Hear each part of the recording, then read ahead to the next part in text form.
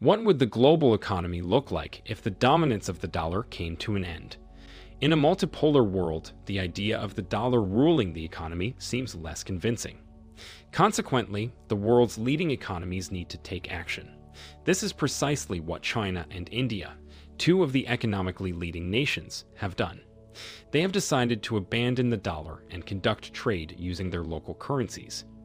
However, experts predict a possible backlash, potentially including sanctions from the United States. The question then arises, will these two nations be able to withstand such pressures, or will they eventually capitulate?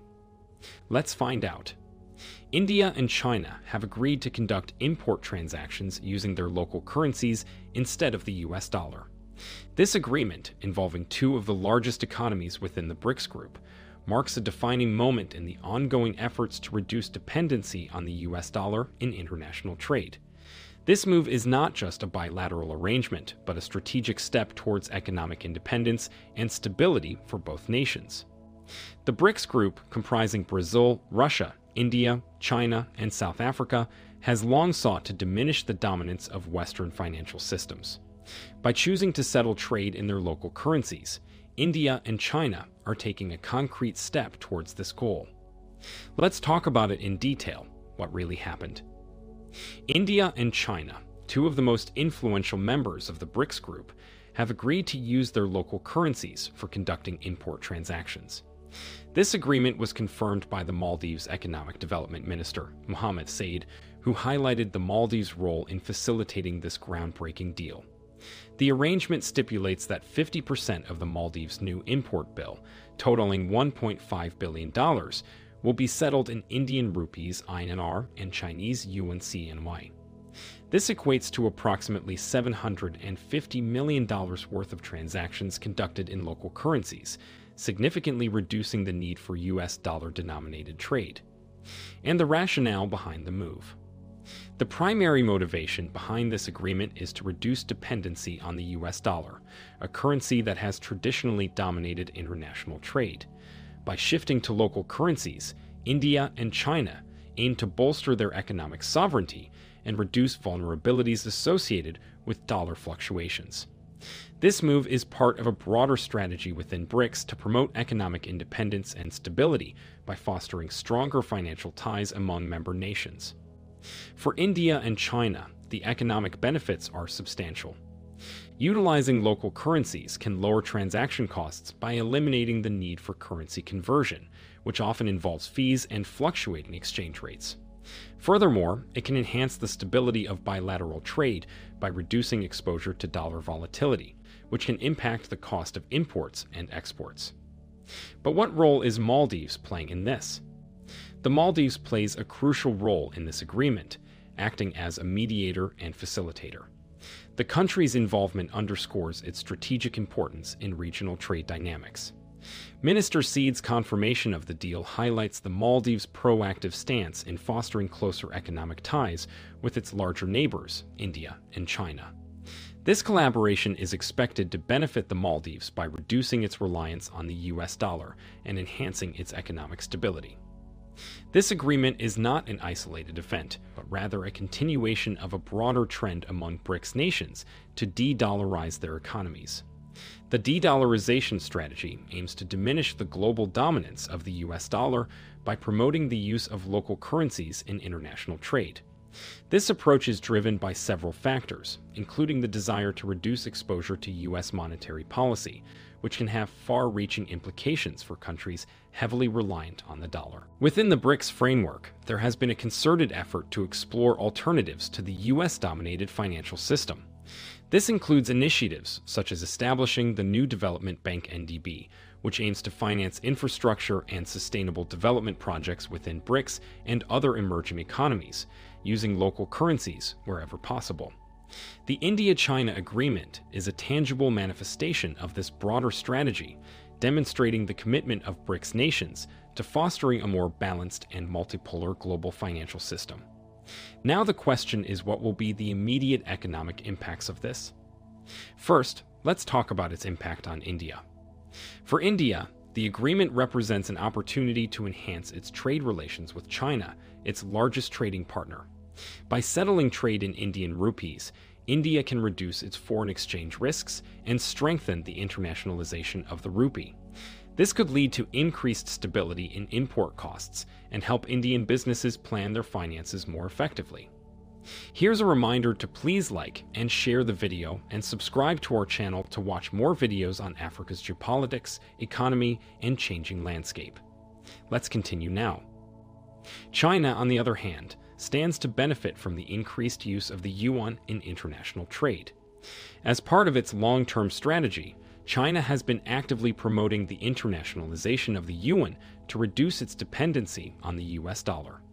This agreement with India is a significant step towards achieving that goal.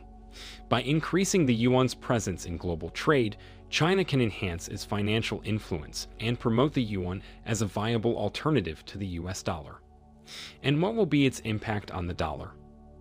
One of the most notable impacts of this agreement is the potential reduction in demand for the US dollar. Given the substantial trade volumes between India, China, and the Maldives, the shift to local currencies could lead to a significant decrease in dollar-denominated transactions. This reduction in demand for the dollar could have broader implications for the global forex market, potentially affecting the dollar's value and its role as the world's primary reserve currency. The India-China agreement is likely to set a precedent for other BRICS nations and potentially other countries seeking to reduce their reliance on the US dollar. If successful, this model could be replicated in other bilateral and multilateral trade agreements within the BRICS framework and beyond.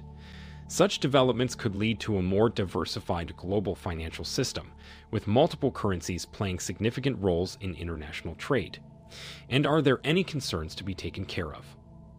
While the move represents a significant shift in global trade dynamics, there are several concerns and considerations regarding its short-term effects on the economies of India, China, and the Maldives. One of the immediate concerns stemming from the agreement is the potential for increased currency volatility and exchange rate fluctuations. While settling trade in local currencies can reduce reliance on the US dollar and mitigate exposure to dollar volatility, it also introduces new risks related to fluctuations in the value of the Indian rupee INR and the Chinese yuan CNY. Another immediate concern is the potential for trade imbalances and payment risks associated with settling trade in local currencies. While the agreement aims to promote bilateral trade and reduce dependency on the US dollar, it may inadvertently exacerbate existing trade imbalances between India and China. Given the significant differences in the size and structure of their economies, there is a risk that one country could accumulate a large surplus or deficit in trade settlements, leading to imbalances in the balance of payments. Moreover, conducting transactions in local currencies introduces payment risks, including delays, defaults, and disputes, which could disrupt trade flows and undermine business confidence.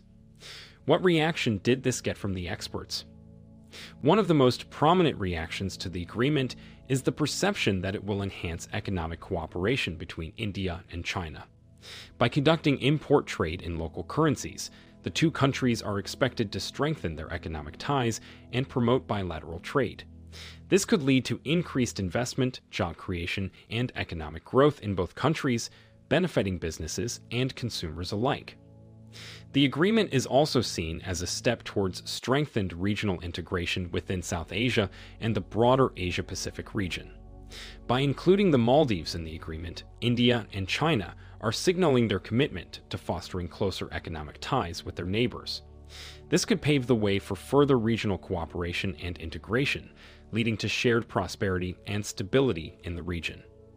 Many analysts view the agreement as an opportunity for India, China, and the Maldives to diversify their currency reserves away from the US dollar.